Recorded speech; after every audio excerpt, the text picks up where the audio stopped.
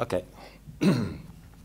So, hello everyone. My name's Thomas Molloy. I'm from the UNSW Law School. I'm an instructional designer there, and so I'm doing my master's at the moment in a New Zealand university, and my focus is on peer-to-peer interaction. My master's finishes in 3 weeks, which is probably why I'm going to read this presentation rather than do it freestyle, because I've been pretty busy the last few weeks. So I just want to have a look at or share some of my findings around peer-to-peer interaction online. I'm really interested in the idea of what successful peer interaction looks like. As I've seen some really great online peer interaction, I've seen some really woeful or peer interaction that results in absolutely no learning whatsoever. So I'm sure you've all heard the refrain from students that they thought they were being forced to do an activity online, it had no benefit for them, it was just extra work. So this is kind of something we're trying to avoid. So for this presentation, I'm drawing on the literature, my experience as an online student for the last year at, as I said, a New Zealand university, and my experience as an educational designer trying to make peer learning online meaningful. So what is peer-to-peer learning in an online course and what makes it successful? The model I want to look at is this model we're implementing at the law school up the top there. This is using a flipped classroom approach where the students first engage with course content over there. This is Bloom's understanding section at the bottom of his pyramid. The area of interactive content is rapidly changing at the moment. We're now chunking up in law, chunking up the cases and the readings, and providing a variety of multimedia with interactivity around key concepts. So we're using H5P at the moment. Does anyone know, has anyone used H5P in Moodle? Okay, so for you, those of you that have an H5P is an amazing plugin that now allows you to upload videos to YouTube, then download them into H5P and put questions within the video. So it adds interactivity around the activity. So we're also using some software at the moment called Smart Sparrow, which also integrates into Moodle. And this is a University of New South Wales company that's now worldwide, and it's also a content management system. And this allows us to put a variety of content in one place and provide interactivity. In a course we've just run using Smart Sparrow as putting all the videos and graphics and text with interactivity, quizzes immediately after chunks of information. We surveyed the students and the students absolutely love it. I've never seen feedback from students like this before in my life, so that really works. So that coupled with the collaboration phase in the middle, which is more knowledge building and analysing and evaluating the information that they've got in the first section, it allows the students to construct knowledge and meaning from the content and from each other. We're also finding that chunking up the information or content in the first section allows us the option of chunking it up a little bit more in the second section, where we can put the students into smaller groups around that smaller and chunked up information. And finally, then they enter the classroom, and this is the key. They enter the classroom to apply that knowledge in a very active way. For us, this is the merging of online learning and face-to-face learning or blended learning. The key to having this as a successful learning model is that each step is very dependent on the others. In the past, we've had a kind of bolt-on model with e-learning, where the e-learning element is over there somewhere and the face-to-face experience kind of remained unchanged. I'm sure you've had that experience. In the bolt-on system, there was always the cry from academics that only half the student cohort came to class prepared. Having these three sections interconnected will mean that students have a responsibility to themselves and their peers to go through the material, collaborate around the material, and then be able to apply information and knowledge in class. So online collaborative activities that require peer interaction could be forums, wikis, blogs, peer assessment, and project work. That's not exhaustive, but that's what I came up with for this. So I think we all agree. What is it? I think we all agree that social engagement enhances the learning experience. Social constructivist ideas have the students connecting with content and then engaging with others around the content to construct meaning. The social aspect of this brings, looking around the core there, variation in the level of prior knowledge, so you can get students mentoring each other and forming a pool of experience within the class in which to make meaning from the content, or online in the online context. This can and really does work well in an online context, especially if you have a skilled facilitator who is a subject expert. Peer learning has been shown to be highly effective in terms of boosting focus, depth of understanding, and of course motivation, which is the next one. So any discussion of peer interactions must touch on the issue of motivation. What motivates a student to engage with others online? In my experience, learners will do what they need to what they need in the online learning environment, no less and no more. This is the reply to at least 2 posts kind of scenario where they have to go in there and collaborate with their peers. It might not be connected to the coursework that much. So this scenario where students they'll do this as a task, but only do it because they have to do it. So I did an interview for my master's the other day with a student, and the student showed me a Facebook group where her class was discussing a law issue. The debate was robust, to say the least. It was amazing. There were 2 clear differing opinions around the issue, and people were really pulling the issue apart. A student had initiated the conversation based on interest, and the conversation posts got up to about 140 posts, people posting, which I thought was amazing. I've never seen that in an online educational sense. I thought that was fantastic, as there was great soft skill learning going on of critical thinking, communication, and interpersonal skills. And they also were really analysing the topic, which is what we want them to do. I asked the student later in the interview why this kind of discussion never happens in her course. And she told me that her course is a formal learning space where she has to behave in a certain way to get through the course. She has limited time, and so will do what she needs to get through. And I think this attitude is really common. The other interviewees also expressed this. Even I'm doing this in my course. So this made me think about Ryan and Desi's self-determination theory, which is where they show that a lack of student autonomy will result in lowered learning outcomes. Students in the Facebook group were totally autonomous. They had intrinsic motivation to continue the conversation. It was still loosely within the confines of the course material, and there was really dynamic peer interaction around an issue. Whereas in the course, they were being instructed to discuss an issue and reply to 2 other posts. In this situation, the students were not very autonomous, and so minimal interaction was happening in that sense. So there was more extrinsic motivation of the pressures to fill the requirements of the course, and little intrinsic motivation to interact with each other.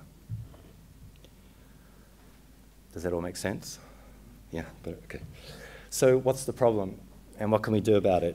At the moment, in the model I showed you before, we're in the transition phase of this and implementing the new model of learning.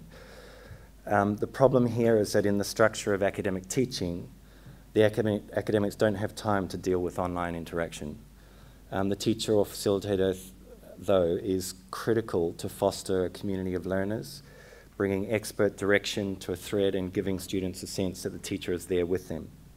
At some stage, we're going to have to change the structure in which the academics are working within to allow for teaching to be done online, and that's the critical thing.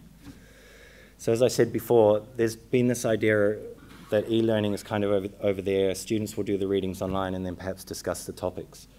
When they come to class, the academic teaches them virtually in the same way as before. This, for us, is the key to making online peer interaction meaningful and effective. It is connected in a seamless way with the face-to-face class. So if it's connected in a seamless way to the face-to-face class, then the students will be much more active in both spaces. So for example, if I was a student and my class was on Friday and it required me to stand up with my group and summarize, compare and contrast with other groups, present new understandings, debate an issue, et cetera, then I think I will consider the online portion of my class as an extension of my face-to-face class. And usually there is a certain amount of accountability in a face-to-face class that motivates students to participate in a class. With close interaction between the online and the face-to-face, hopefully this accountability will go through into the online portion of the class. So the key to the motivational puzzle is to have strong teacher presence in a course, allow for autonomy in students collaborating around content, have relatedness in the form of a strong learning community, and relatedness to their learning goals in the sense that students want to show competence among their peers and have challenging activities that push the students outside of their comfort zone. Interest in a task is critical, and there can be two kinds of interest. There's individual interest and situational interest. Situational interest for me is when the students are connecting the learning through the 3 stages that I mentioned before, where they know there will be an outcome at the end of the process. So in the class, there's an outcome, so they have to go through those 3 stages to get to that end point. So the situational interest may be in the process itself rather than the content. So if we can get this balance right, we can increase the levels of intrinsic motivation to collaborate online, I think. So isolation is another problem. This is brought about by low teacher presence, and I say that again. The time delay in responses, lack of interest in an activity or a badly designed activity that doesn't take into account the interplay between the content, the collaboration online, and then the face-to-face experience. So we're trying to set quite strict timings on the online interactions. The students function much better in a structured schedule, particularly if it's connected to a class. So again, going back to that Friday idea, if they've got a week to do the online interactions, then we say Monday, Wednesday, Thursday in preparation for the Friday class. It's got to be structured. So we'll also be focusing on effective teacher presence and how that works, not just in the course, but also in the structure of how academics interact online. And that's the structure coming from faculty or even from the university where we allow the teachers to teach online, not just have it as a bolt-on. Okay, so just quickly, as far as designing peer interactions, I found parts of Keller's ARCS model of design to be really useful. This is more of a general learning framework, but it applies nicely to online interactions and learning too. So the attention part for online interactions for me is in grabbing the student's attention, we need to stimulate inquiry around a topic or a problem. So this is best done with very open questions or questions that play the devil's advocate. Then the students can debate or express opinions, particularly in law, this is important, to tease out the subject matter. It is crucial that the teacher monitors this kind of interaction, and I think that's about the 5th time I've said that. It's important that the teachers in the online space. It's important, the next one, relevance. It's important to establish relevance, to set interactions that draw on students' experiences or prior knowledge. The students must see the line between the learning activity, the content, and the assessment and the online the face-to-face class. And we must allow autonomy in this type of online interaction, but be clear about the goals. So set the structure, but allow autonomy within the online interactions. So it may be that in their class, when they come into class and they have to do a presentation, we allow them to organise their own groups and work with their own groups to have that outcome in the class. And confidence. We should structure the interactions to allow each learner to see the value in the interaction, and that will lead to learning success. And allow for incremental learning, giving the students more and more confidence by guiding and supporting the peer interactions. And the last one, satisfaction. We have to create a strong community of learners by giving timely encouragement and feedback. That's the teacher, again, being involved in the online interaction. And so in summary, so I think effective peer interactions are where the teacher has presence. Did I mention that in the, I think I did, yeah. So this is a critical part of it, and we must, the last one as well, we must structure this now so that this actually happens. And following on from Martin's talk this morning, to make Moodle really fantastic, the teachers now have to come across and be really involved in it, not having it as a plug-in. And the next one, there's strong integration with the face-to-face class. This is absolutely the key to us, where the students are having a seamless experience between their online interactions and their face-to-face interactions. And in both areas, the teacher is very, very involved. The students are challenged, of course, and the students have a responsibility and accountability to peers, going back to the idea that this flows through into the face-to-face class, and the accountability in the class has an influence on the accountability in the face-to-face, in the online interactions. And the subject matter, of course, is relevant to them, and we need questions that have a clear answer.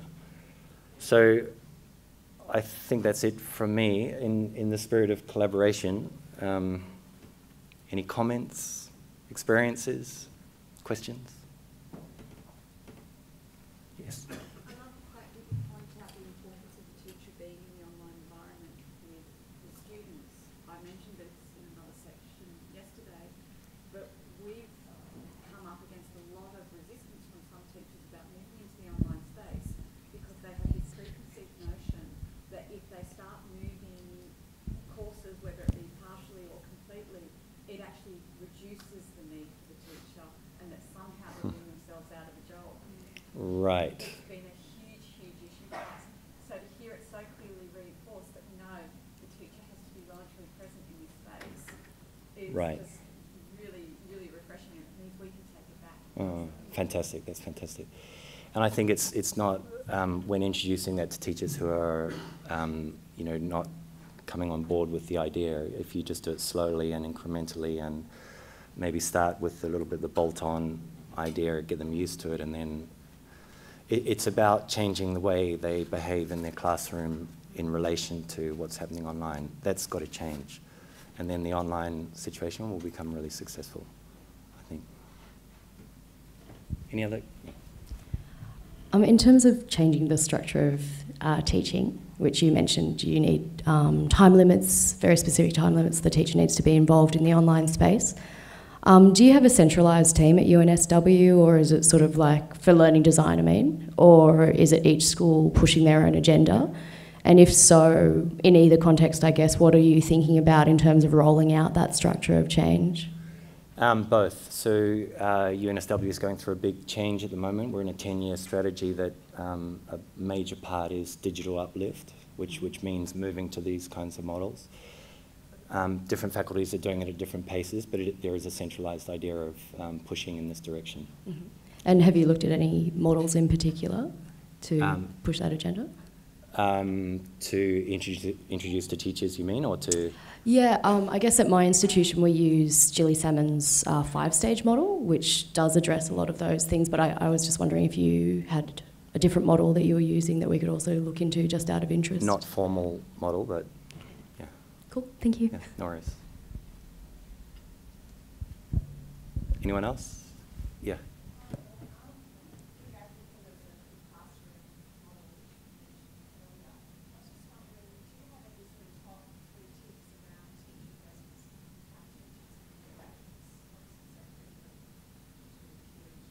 Yeah. Yes, so the question was some tips around encouraging teacher presence or making that teacher presence successful. It's a tricky one because, you know, the literature says, you know, there are many things that you can't do online. You can't jump in, you can't control the conversation that's going on if it's a forum, for example. I think the idea of autonomy is very important, giving the students a lot of autonomy in their own learning pathway in the online, but at the same time having it structured and having the teacher presence, the teacher in there communicating when they need to communicate. I think with any kind of teaching, you gravitate towards, you know, what you're in a relationship with people, so you gravitate towards what is successful anyway, and it's a matter of trying to find out what is successful and what's not. Yeah, the structure, I think the main tip is structure it so that, you know, there's learning going on, the teacher is flitting around, monitoring it and making sure it's going in the right direction, and actually learning is happening within that system. That's it for me. Did that kind of answer the question? Okay. Anyone else? Okay, thanks.